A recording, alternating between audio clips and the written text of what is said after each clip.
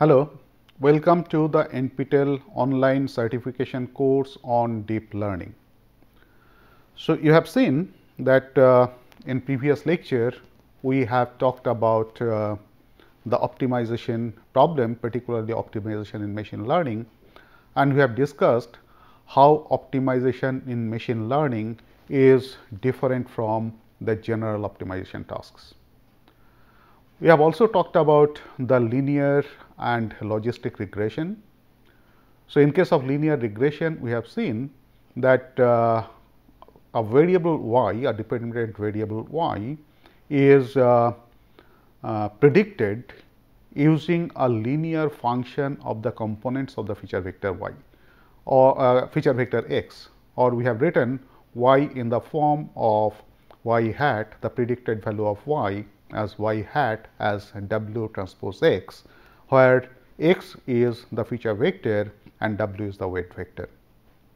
And in case of linear regression, we have said that based on this predicted value of y, you take certain decision. And we have also discussed that this linear regression at w transpose x gives you an idea of what is the distance of feature vector x from the separating plane, that is a plane having equation w transpose x equal to 0. And more the distance of the feature vector x is from the separating plane, more confident our decision is. That means, we know that the feature vector x is well within the region given to the corresponding class. In case of logistic regression, we have seen that this distance measure can be interpreted as a probabilistic measure. That means, more our confidence is that a feature vector x belonging to some class, say y, the probability of that class y given x and the parameters w, the parameter vector w should also be high. So, as the distance goes on increasing, the probability asymptotically reaches to 1. Or in the other case, as the distance goes on reducing, in the negative side, the probability of the other class goes on increasing. So, that sum of the probabilities belonging to the two classes always becomes equal to 1, because the data has to belong to either of the classes, either class omega 1 or class omega 2. So, both this linear regression and the logistic regression we have discussed with respect to the problems which are two class problems or binary classification problems. Then we have generalized this logistic regression, which is a probabilistic measure, to a class of classifiers, set of classifiers which are known as soft max classifier. So, the soft max classifier is a classifier which deals with multi-class problem. So, earlier we had seen that in case of multi-class problem, we could have a linear machine or we could have a multi-class support vector machine, where the linear machine or this multi-class support vector machine gives you class score, or it outputs a k dimensional vector, where k is the number of classes, and the linear machine or the support vector machine or multi-class support vector machine gives you a score for every class. And then for whichever class the score was maximum, we could classify the vector to that corresponding class. So, as in case of logistic regression, for a two class problem or a binary problem, that the distance measure is converted into a probabilistic measure. In case of softmax classifier, the class score can also be converted to a probabilistic measure.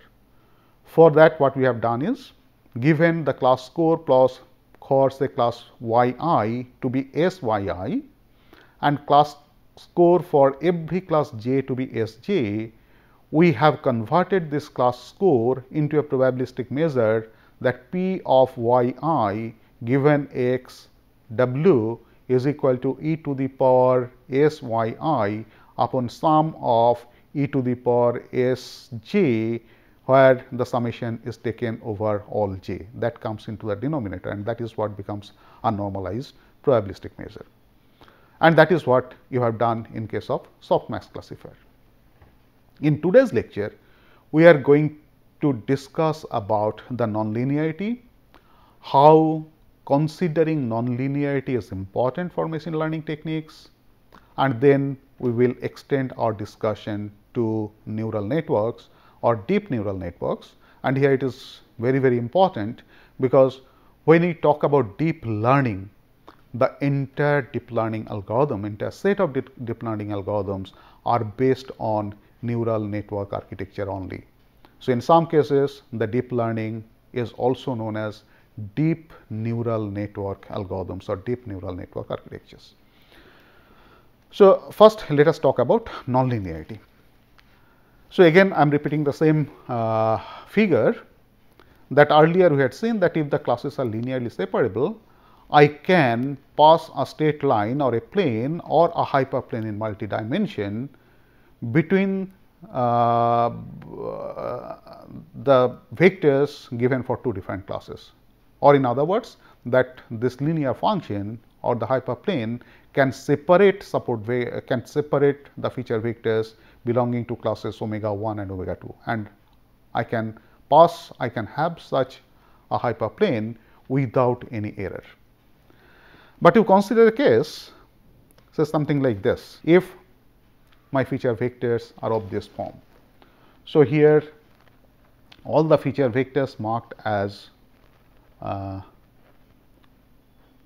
class. So, these are the vectors belongs to one class, let us call it class omega 1, and all the vectors which are marked as minus, they are the feature vectors belonging to class omega 2. So, I have the distribution of the feature vectors belonging to classes omega 1 and classes omega 2 as shown over here. And you can well imagine, so this is the case in a 2 dimension. In 3 dimension, I can have a spherical distribution of feature vectors belonging to one class, and outside the sphere I can have feature vectors belonging to another class, and I can have many such complicated distribution of the feature vectors.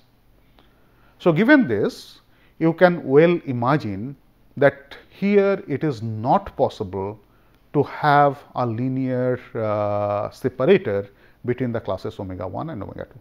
Okay.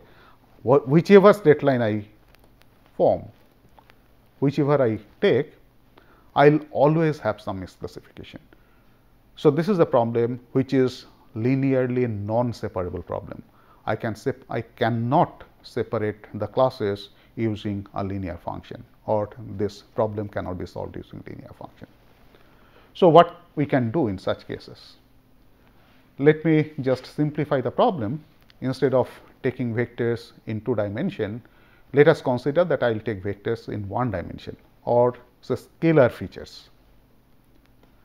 So, I take a set of features. Let me draw it properly. So, as I said that I have the features in 1 dimension. So, I have a set of samples which are like this, that belongs to one class,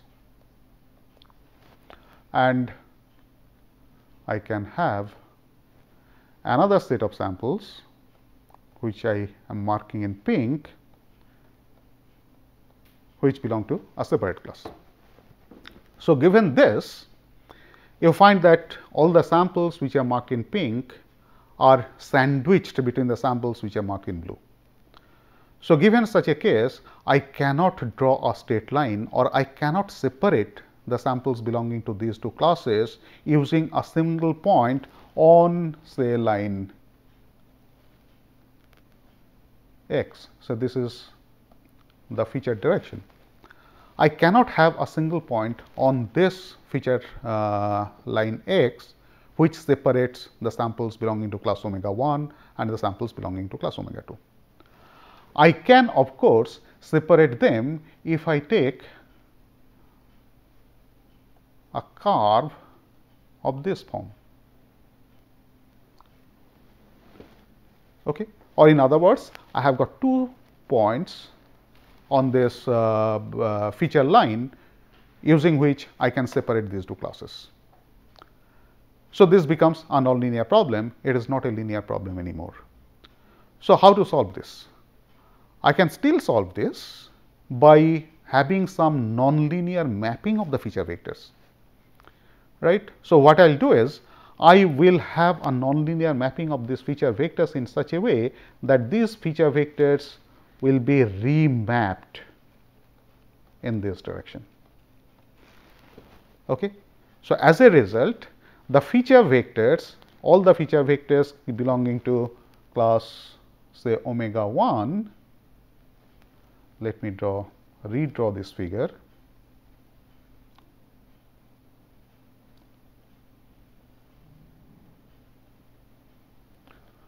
So, all the feature vectors which are marked in pink, they will be mapped over here,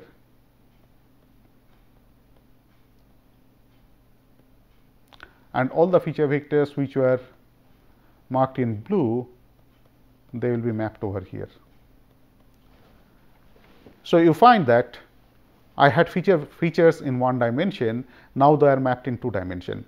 So, the first thing that I am doing is I am increasing the dimension of the feature vectors.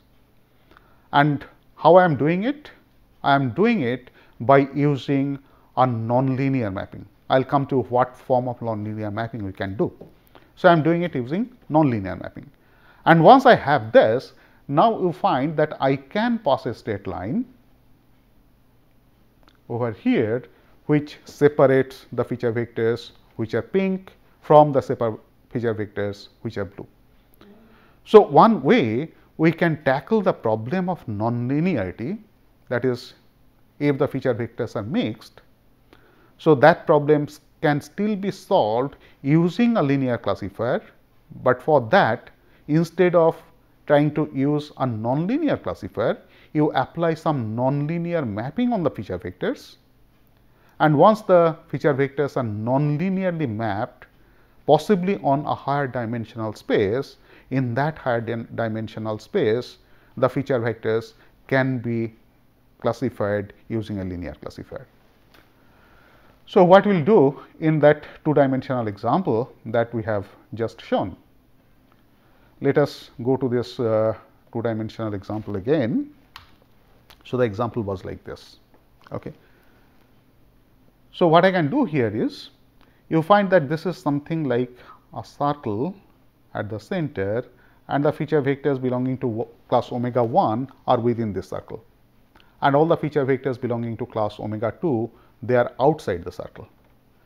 So, I can have a nonlinear mapping of these feature vectors, say nonlinear mapping using a nonlinear function say phi. How this nonlinear function will work? You find that I have feature vectors in 2-dimensional space which is given by x 1 and x 2. If I introduce a third dimension, say I want to have a value of z, where z will be equal to x 1 square plus x 2 square, right. So, if I do that, then you find that for any feature vector which is outside the circle, so over here the value of x 1 square plus x 2 square will be more than the value of x 1 square plus x 2 square for any feature vector which is within the circle, because for any point on the circle x square plus x 1 square plus x 2 square is nothing but square of the radius of the circle. And because all these feature vectors which are negative are outside the circle, for them the square of the distance will obviously higher than the square of the radius of the circle. So, for all these feature vectors which are outside the circle, x 1 square plus x 2 square or the value of z will be more than the value of x square plus y square for any feature vector which is within the circle. So, what I will do is I will now represent all these feature vectors. So, in the original form the feature vectors are 2-dimensional having components x 1 and x 2. Now, I will add a third component z which is x 1 square plus x 2 square. Okay. So, now my feature vectors will be x 1, x 2 and x 1 square plus x2 square. So this becomes my feature vector. So you find that I have applied a nonlinear function which nonlinearly maps these feature vectors from a two-dimensional space to a three-dimensional space. And when you consider in the third dimension, that is in the dimension of z, for all these feature vectors which are within the circle having mark positive, for them the z value is less than the z value of the feature vectors which are marked negative. That means when I consider in the z dimension, all the feature vectors which are negative is somewhere over here, and all the feature vectors which are positive is somewhere over here. So once I have this, then I can always pass a plane in between which is passing through the feature vectors belonging to one class and the feature vectors belonging to another class. So by this nonlinear mapping on the feature vectors, I am converting a linearly non-separable set of feature vectors to a linearly separable set of feature vectors. And we can say that this is being done by a nonlinear mapping phi, and this phi is nothing but a collection of three functions phi 1, phi 2 and phi 3, where phi 1 and phi 2, phi 1 works on x1, x2. So, I will write it in this way. Let me clear this.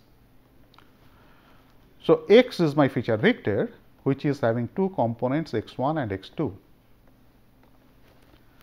So, phi of x, I can write it as phi 1x, phi 2x and phi 3x.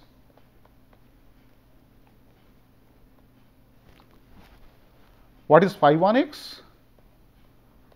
Phi 1x gives you x1, phi 2x gives you x2 and phi 3x gives you x1 square plus x2 square. And that is what is the nonlinear mapping that we are going to have. So, you find that now I have converted these feature vectors from x1, x2 plane from 2 dimension to 3 dimension, where now the dimensions are given by phi 1, phi 2 and phi 3. So, I can simply write this as the space. Now, I can represent as I am having 3 dimensions.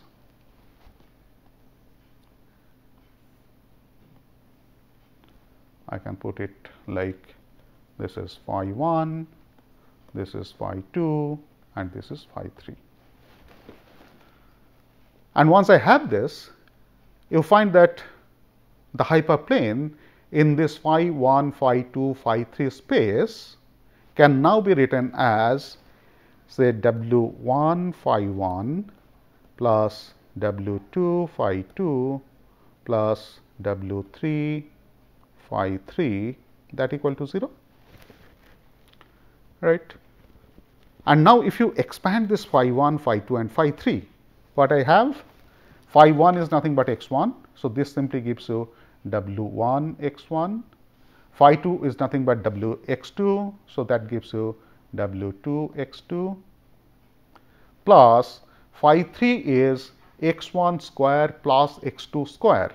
So, I have W3 x1 square plus x2 square which is equal to 0. That is the equation of the plane that I have. Now, I find that I can have a dual interpretation of this equation, in the sense, if I consider this equation where my variables are x1 and x2, the equation is a nonlinear equation, right. Whereas, while training, I am given the training vectors. That means, for all those training vectors x1, x2 are fixed. So, I can also consider this equation to be an equation in W1, W2 and W3, where W1, W2 and W3 are the variables. But because the feature vectors given for training are fixed, So I can also consider x1 and x2 to be constants. So if I consider x1 and x2 to be constants, then this equation is a linear equation. So if I consider this equation to be an equation in x1, x2, it's a nonlinear equation, which gives you a nonlinear mapping of the feature vectors. So the feature vector x1, x2 is nonlinearly mapped into phi 1, phi 2, phi 3 domain. And the classifier or the separating plane is a plane where w1, w2, w3 are variables and x1 and x2 are fixed. Okay. So by this nonlinear mapping, you are mapping the feature vectors into another space and possibly a higher dimensional space, and in that higher dimensional space, the feature vectors are linearly separable. So we'll come to so this is a very simple example where using a simple mapping, I can convert a linearly non-separable set of feature vectors into a linearly separable set of feature vectors. However, the type of nonlinearity may not be so simple. There can be complicated nonlinearities, and those are the nonlinearities which are to be solved by the neural networks that we'll see later, and the neural networks are to be trained using the training vectors. So I'll come to those problems later. Okay. So what are the different types of, so it is quite clear that when I have a linearly non-separable problem, I have to have nonlinear mapping of the feature vectors from one space to another space.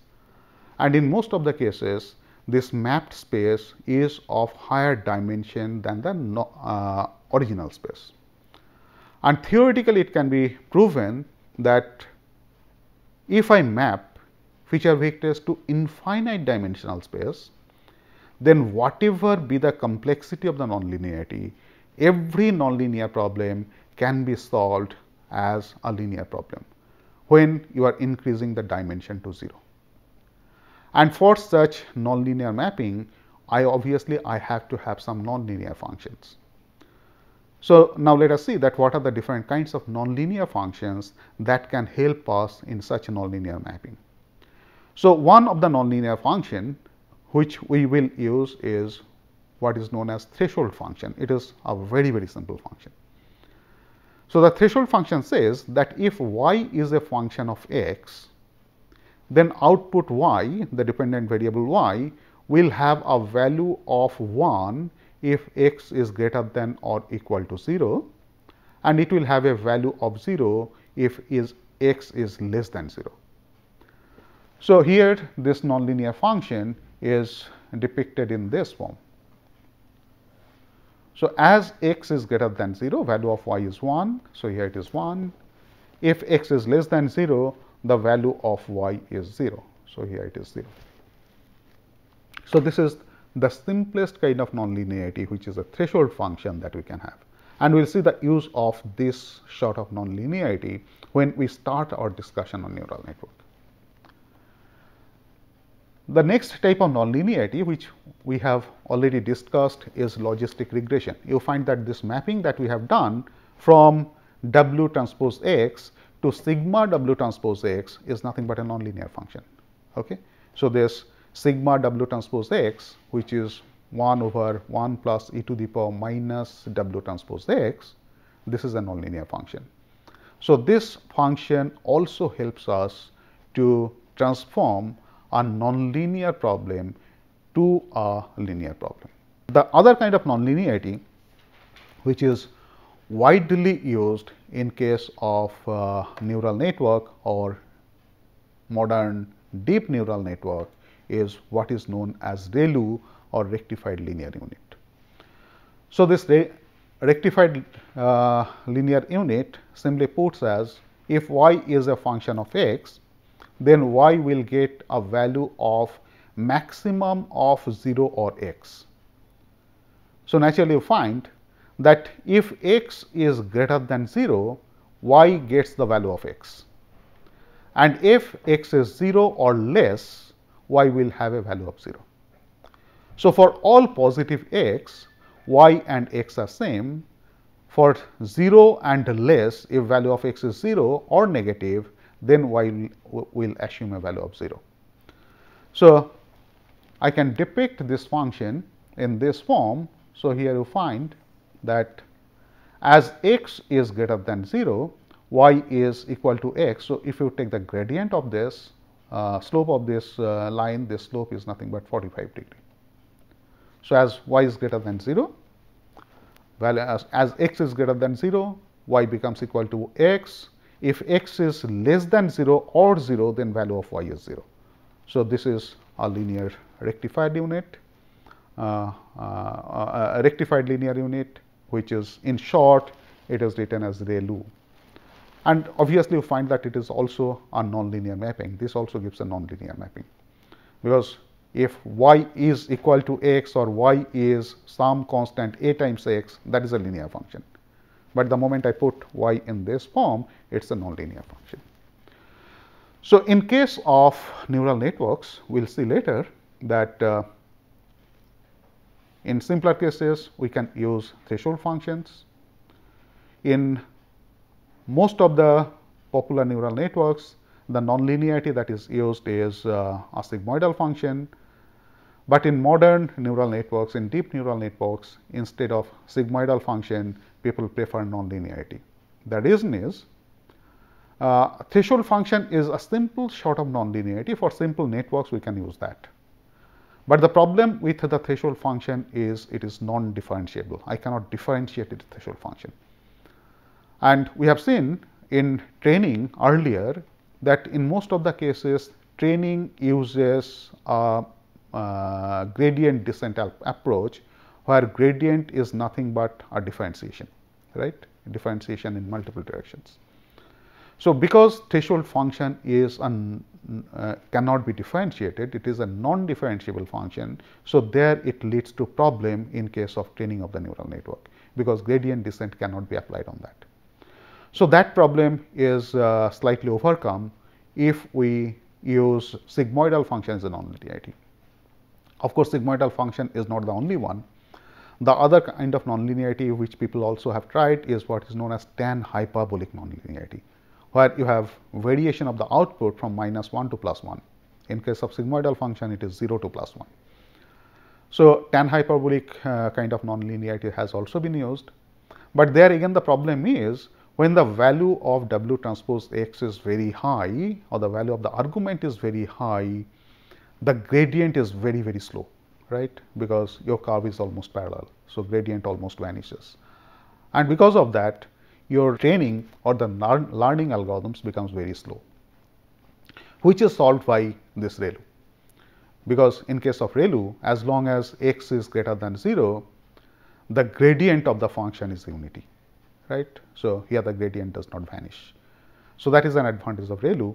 And when you have modern deep neural networks, where you have large number of nodes, large number of layers, hidden layers, then ReLU becomes more advantageous over sigmoidal function. So, today we have discussed about nonlinearity, and we will continue with these discussions in our next lectures. Thank you.